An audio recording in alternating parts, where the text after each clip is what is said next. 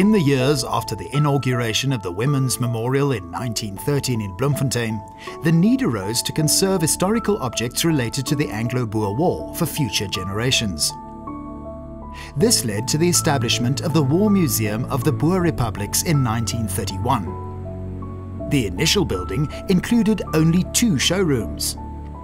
As the collections grew, the infrastructure also expanded. Over time, this institution developed into one of the most prestigious and progressive museums in South Africa. This museum fruits nearly 48,000 objects in its collections, tells the story of the South African or Anglo-Boer War. To visit this museum is not a pleasant experience, nor was it meant to be. But through opening the wounds, healing can come. And through that, the political landscape of today can be understood in its full context. The War Museum follows an inclusive approach in which the suffering of all South Africans in the war is depicted. The museum provides in this video a concise overview of its collections that consist of historical objects, archive material, works of art, photographs and other cultural historical items that have been collected over decades. Obviously, the museum offers visitors much more than what can be depicted in this video. Only some aspects of the museum's culture-historical heritage will be highlighted within the context of a chronological account of the Anglo-Boer War.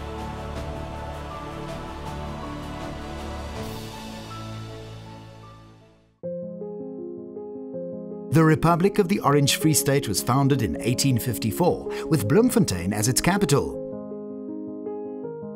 Here, Martinus Turnus Steyn practiced as an advocate. He was married to Rachel Isabella Fraser, a dignified lady and the daughter of a Scottish reverend.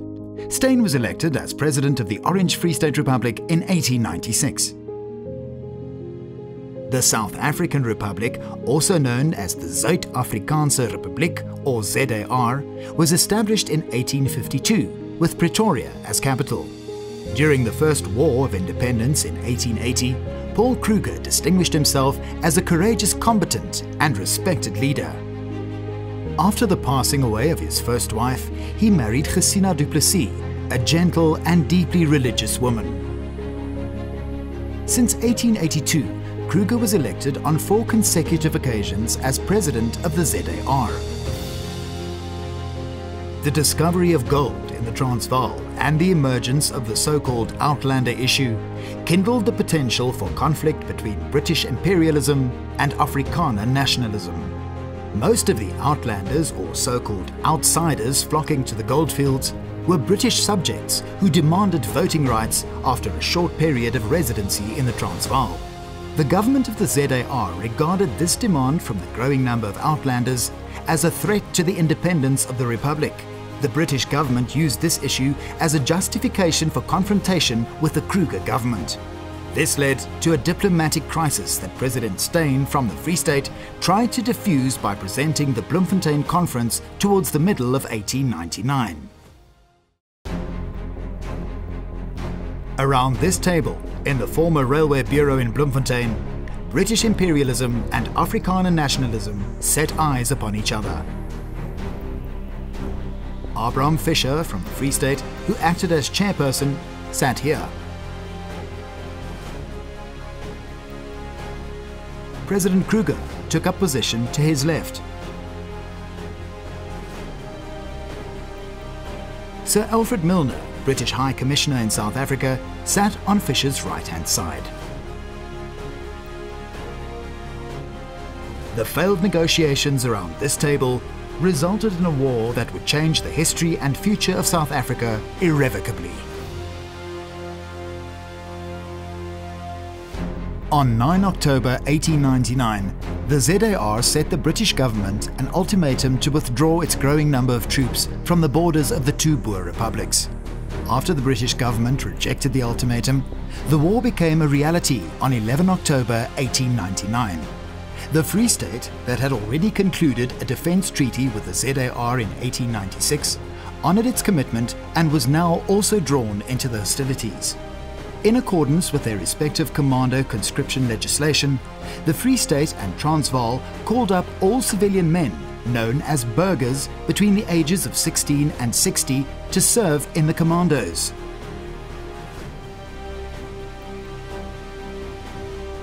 The statue, afskeid, meaning parting, is a riveting portrayal of an armed burgher on his way to join a commando, greeting his wife and child. Almost 90% of the about 55,000 commando conscripts were ordinary citizens without any formal military training. Britain and its colonies, on the contrary, mustered a professional and well-equipped armed force that numbered more than 450,000 men by the end of the war. By now, the first troop reinforcements had already been on their way to South Africa, where the mobilized Boer commandos were awaiting their arrival.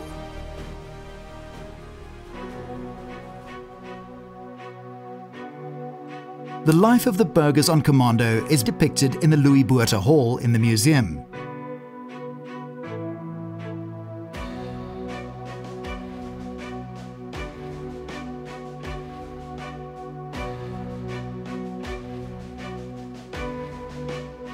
Exhibits in the Lord Roberts Hall of the museum focus on British soldiers during the war.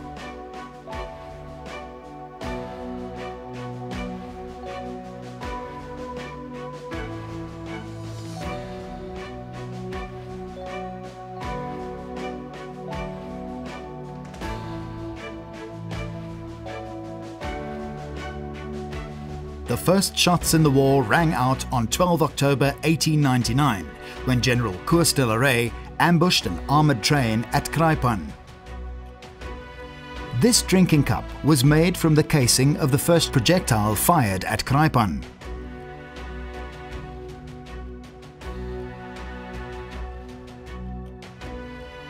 Transport by rail played an important role in the British war effort and was used to carry troops, supplies and weaponry. This Class 7 steam locomotive that served during the war was built in 1893 for the Cape Government Railways by Nielsen & Company in Glasgow, Scotland. The locomotive and carts were donated to the War Museum by the former South African Railways.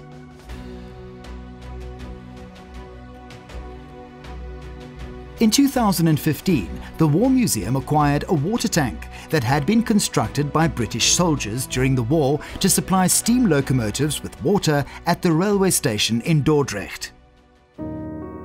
At the beginning of the war, Mafeking, Ladysmith and Kimberley were besieged by Boer forces.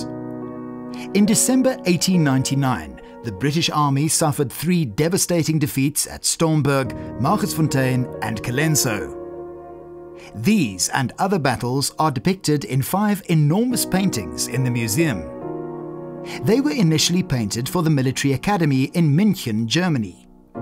Apart from 1 or 2 exceptions, the historical detail in these paintings is astonishingly accurate. The content portrayed in these paintings was most probably based on photographs of the time. After hanging for many years in a shoe factory in Ludwigsburg, Germany, the paintings were purchased and brought to South Africa. The initial success of the Boer forces on the battlefield can in part be attributed to the fact that their marksmanship was highly developed as a result of their pioneering lifestyle in rural areas. Many were familiar with firearms from an early age. The 2 republics imported modern rifles, especially from Germany. The firearm collection of the museum includes many original examples of the Boer forces' Mausers and Martini Henrys, as well as the British Army's Lee Metfords and Lee Enfields. Later in the war, the Boer forces increasingly made use of rifles and ammunition seized from the British Army. Therefore, many burghers started the war with the Mauser, but in the end laid down a Lee Enfield. With the arrival of Lord Frederick Roberts as Commander-in-Chief of the British forces in South Africa, their conventional frontal attacks were replaced with encircling manoeuvres. This tactic was especially successful when General Piet Cronje with his lager of wagons were surrounded at Paardeberg. Cronje eventually surrendered with 4,000 men on 27 February 1900, a harrowing setback for the Boer forces. the British Army could now begin its march to Bloemfontein and Pretoria in all earnest. After the Battle of Paardeberg, the British Army advanced on the Free State capital. Bloemfontein was captured on 13 March 1900. Although not a single shot was fired during the capture, more British soldiers would eventually perish in this city compared to any battle during the war. The cause of these deaths? Water. En route to Bloemfontein, British soldiers unknowingly took contaminated water from the Modder River along in water carts. An example of such a water cart can be observed on the grounds of the War Museum. A deadly enteric fever epidemic broke out amongst the soldiers in Bloemfontein. Medical facilities in the city were limited, and eventually about 1,600 men lost their lives.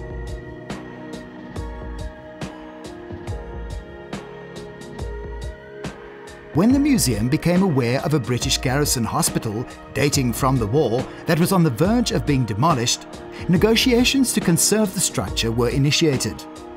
The building was carefully dismantled and re-erected on the grounds of the museum. In the garrison hospital, visitors can now acquaint themselves with medical aspects of the war. The hospital exhibits, for example, an operating table that belonged to Dr. Valentine Wertmüller from the Bethune Commando. On this table, he fought for the lives of the wounded on many occasions. After the fall of Bloemfontein, President Steyn and the Free State government evacuated to Kroonstad, Heilbron and Bethlehem respectively. In spite of a paralyzing disease that he had contracted on commando, presumably due to food poisoning, Steyn was a notable example of perseverance and always in the front lines. On one occasion, General Christian de Wet had to threaten him with a whip during a battle because Steyn refused to remain in his designated hiding place and exposed himself to enemy fire. Steyn is regarded by many as the soul of the Afrikaner struggle for freedom. With the occupation of Pretoria in June 1900, the British commanders were under the impression that the war would soon end. This, however, was only the conclusion of the conventional phase of the war, whereafter the Boer forces changed their tactics to guerrilla warfare. Boer commandos divided into smaller and more mobile mounted units, performing surprise attacks on the British Army, seizing supplies and sabotaging railway tracks and telegraph lines. The ingenious manner in which Boer forces derailed trains can be viewed in the museum.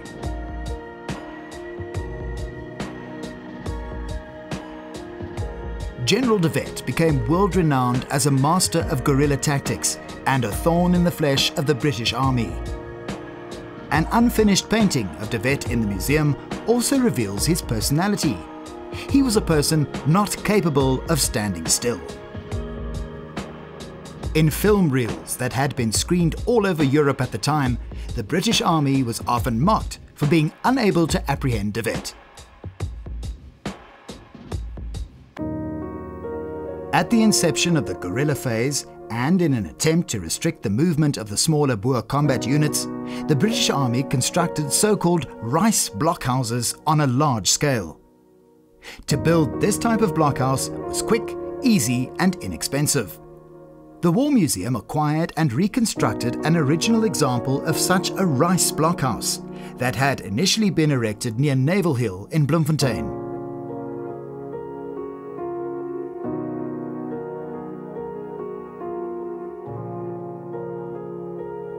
Four months after the occupation of Pretoria, the elderly President Kruger, on instruction of his War Council, departed from Lorenzo Marx for Europe on a warship dispatched by Queen Wilhelmina of the Netherlands. The aim of this self-imposed exile was to prevent him from being captured by the British Army and to lobby support for their fight against British imperialism. Although the public at large was sympathetic towards Kruger and the Boer republics, no European country wanted to become involved in the war. Due to ill health, the president's wife, Gesina, remained in the Transvaal. At a later stage, Kruger met with his children and grandchildren in Europe. but he and Gesina would never lay eyes on each other again. Meanwhile, the military conflict continued in the Free State and Transvaal. Quite a number of volunteers from countries such as the USA, Italy, Russia, France and the Netherlands assisted the Boer forces in their struggle. Some of these volunteers made valuable contributions to the war effort. For example, volunteers from Russia, the Netherlands and Belgium operated a field ambulance and supplied much-needed medical services to the wounded and injured. Furthermore, Captain Henry Slechtkamp of Dutch descent played a leading role in sabotaging railway lines and derailing trains.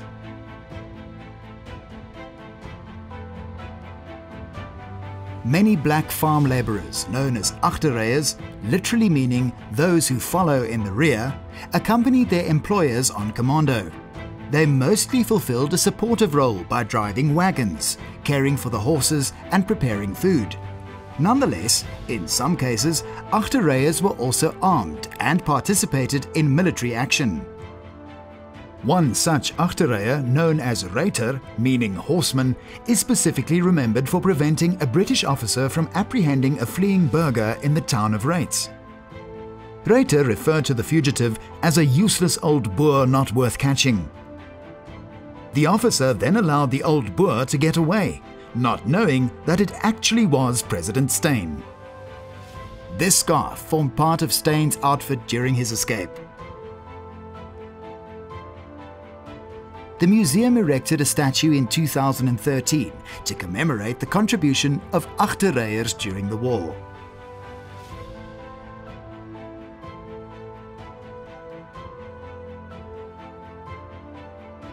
The British Army not only employed black men as labourers and wagon drivers, but also used them actively in the war effort. Some operated as scouts and spies, while others were armed and took part in the fight against the Boer forces.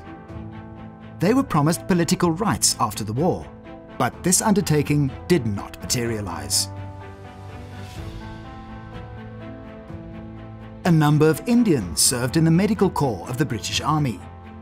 One of these volunteers would later become a world-renowned political pacifist, Mahatma Gandhi.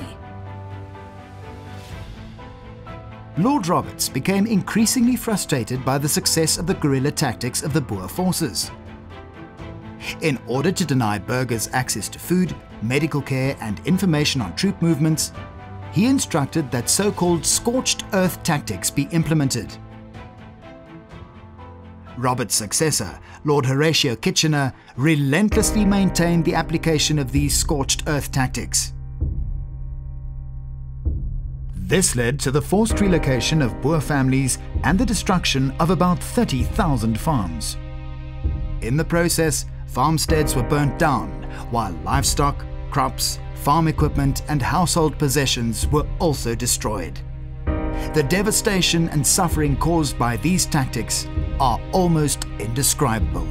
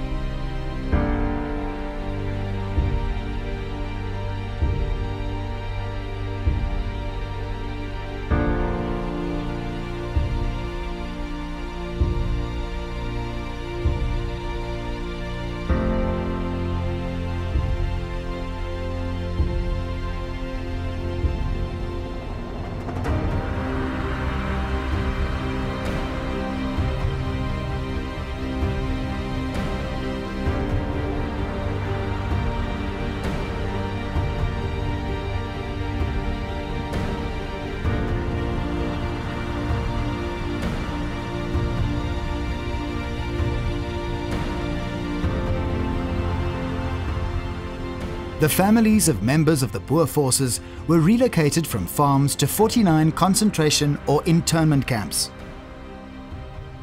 280,000 civilians were confounded in such camps. In doing so, the British Army created an unforeseen logistical nightmare for itself and unintentionally subjected the civilian population to a humanitarian disaster. Insufficient food supplies resulting in a meager diet, a lack of clean potable water, inadequate sanitation facilities, unsatisfactory accommodation, and extreme weather conditions caused disease in the camps.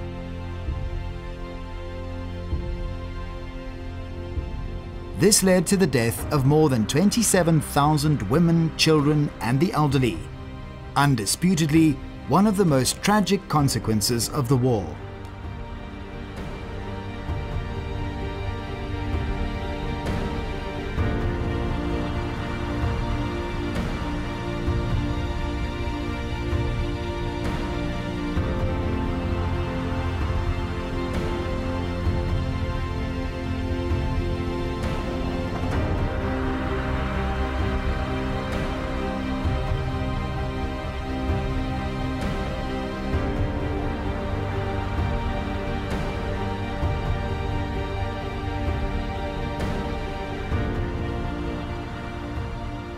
As a result of its prevailing high death rate, especially the camp at Betuli was described by General de Wet as a camp from hell. In 2010, the War Museum erected a concentration camp monument that contains material and objects from this camp.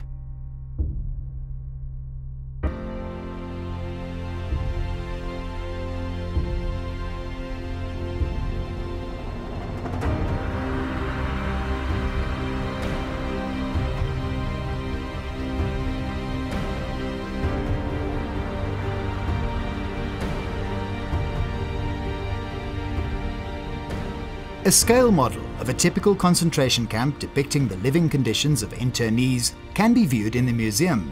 The portrayal of the fate of especially children in the Children's Museum on the grounds remains captivating.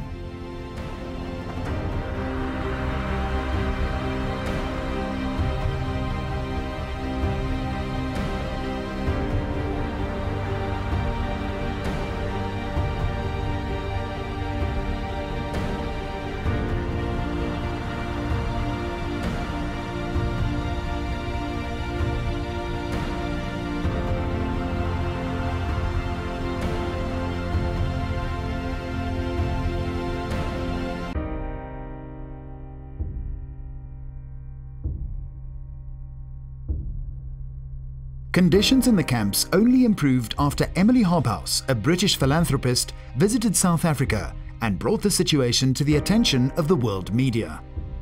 Resultantly, Lloyd George, the leader of the official opposition in the British Parliament, condemned the conditions in the camps as barbaric. Thereafter, the British government was pressurized to improve the conditions in the camps, with a resultant decline in the ensuing death rate. Water paintings by Hobhouse dating from 1903 and her travelling chest can be seen in the museum. Here is a necklace with platinum and diamonds from the Jagersfontein mine, which was presented to her as a token of appreciation by the Free State Boer community. A sculpture of Hobhouse, which did not meet her approval because it allegedly portrayed her as old and sickly, can also be viewed. Hobhouse's exposure of the camp system and high death toll, as well as her assistance and sympathy with the Boer women and children during the war, ultimately made her an outcast in her own country. The houses and livestock of black small-scale farmers in the Free State were also destroyed during the application of scorched earth tactics. The black rural population was transferred to 65 concentration camps, where at least 24,000 lost their lives due to disease and poor living conditions. In 2010, the War Museum unveiled a memorial to commemorate the suffering of both white and black women and children during the war. The museum erected the Sol Plaatjie Hall in 2015 to specifically highlight the role of black South Africans in the war. Video productions depicting their fate can be viewed here. A tombstone from a black camp is also on display. The entrancing photo collection in this hall confirms that the Anglo-Boer War had not been a white man's war only. To prevent escape, about 23,000 Boer prisoners of war were shipped to overseas camps in, amongst others, St. Helena, India, Bermuda and Ceylon.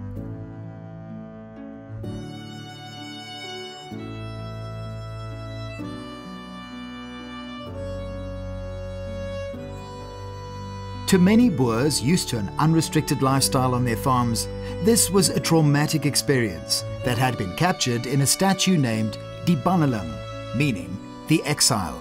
Here, a windswept grandfather and his grandson can be seen on the deck of a ship as they are being shipped off to an overseas prisoner of war camp.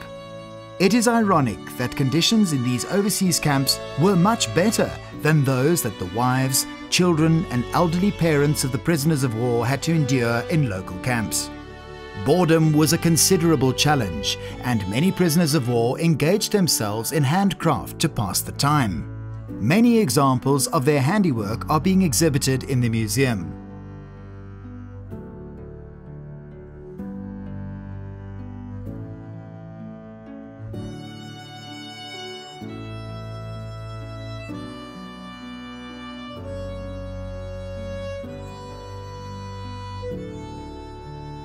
Later in the war, many elderly men and young boys joined the Boer forces.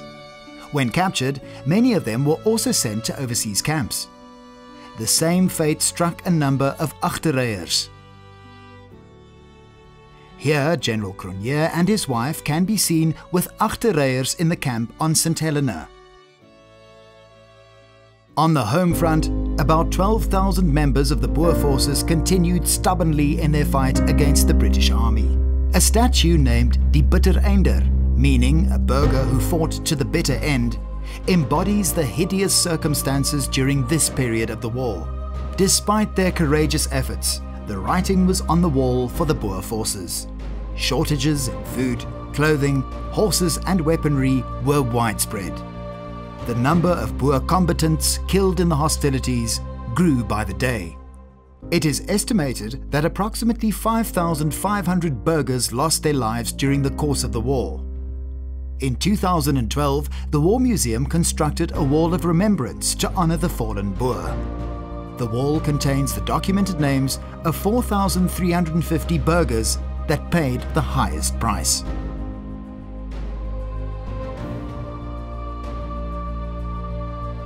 On the other hand, about 22,000 British soldiers lost their lives in the war, mainly due to disease.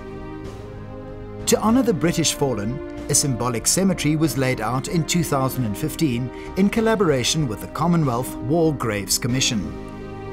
The memorials and crosses in this symbolic cemetery are authentic and date from the war. A garden of remembrance to commemorate approximately 50,000 white and black South Africans who perished in the camps was established in 2017. The names of 35,000 white and black victims on record are portrayed on the walls of remembrance that form part of the garden.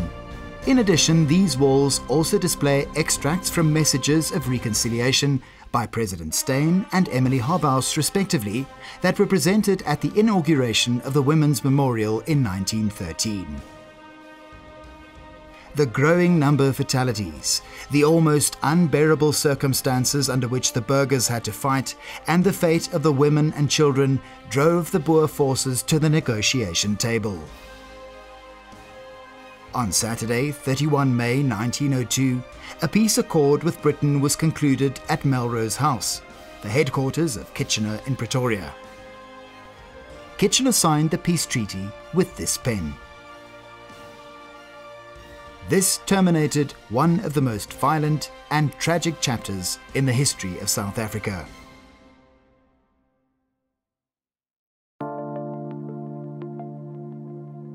In a time when the historical legacy of the war increasingly dwindles into oblivion, the War Museum of the Boer Republics plays a significant role in conserving this aspect of South Africa's culture historical heritage.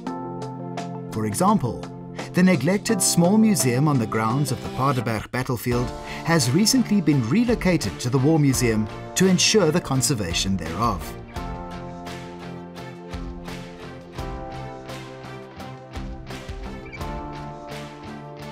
The museum's extensive collection of documentation, records and publications related to the war is currently being digitalized to make it more accessible to researchers, authors and other interested parties. The War Museum also holds a collection of about 10,000 photographs, which is of great culture historical value. Almost all these photographical prints have been digitalized to ensure their preservation and make this collection more readily accessible. In conclusion, the Anglo-Boer War from 1899 to 1902 played a decisive role in the economic, social and political development of South Africa. The collections of the War Museum of the Boer Republics provide in a unique manner insight into the prelude, proceedings and consequences of the war. It is imperative to visit this museum to form a better understanding of the history of South Africa.